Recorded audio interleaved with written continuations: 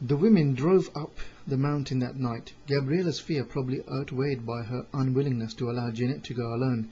Their car was seen 3 times. At 7 p.m. a young magistrate, who knew it well, saw it in the centre of Sarnarno at 7:30. The caretaker of the Hermitage Hotel at Sassotetto, driving home the mountain, was waved down by a woman from a car who told him to drive slowly because further down the road 2 cars had stopped to put on snow chains. The woman's description exactly fitted that of Gabriella. Later, he saw 2 cars and 3 men. Valori of the Sibilla later saw 3 cars, one just like the black Peugeot he had seen earlier in his car park. Seized and blindfolded.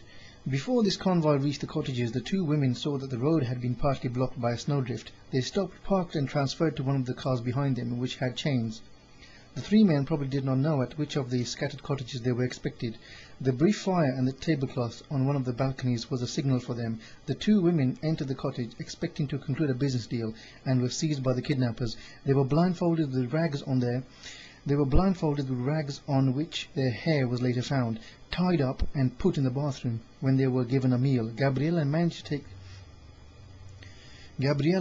to take and hide a fork for possible use as a weapon. From the cottage the women were probably taken within hours to a mountain farm in the area. In the course of the next few days, either Janet May succeeded in convincing the kidnappers that she was no longer a member of the Rothschild family, or the gang learned this for themselves.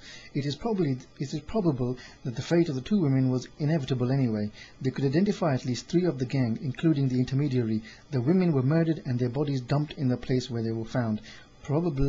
Probably some days or even weeks later, when the weather had improved and the mountain spot was more easily accessible. Their watches were synchronized, presumably in a hope of making their deaths look like an accident, such as a fall in which both watches might have been broken at the same moment. But if this is the case, the murderers would have seemed to have made a very stupid mistake.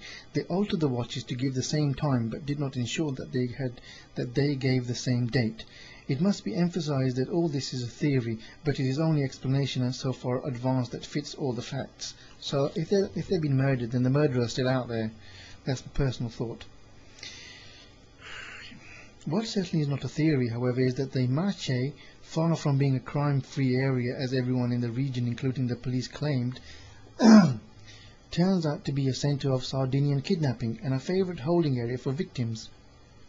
But there are enough inexplicable angles to the affair to make it impossible to close the file. As one Italian police captain put it, time and time again some of the stranger coincidences in this case led us to believe that they were on the verge of finding the answer.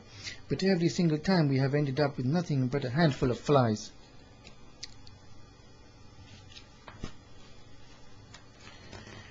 That concludes the case that I'm holding in my hand. A conclusion is very difficult at the moment. However, it seems like a family affair. Seems like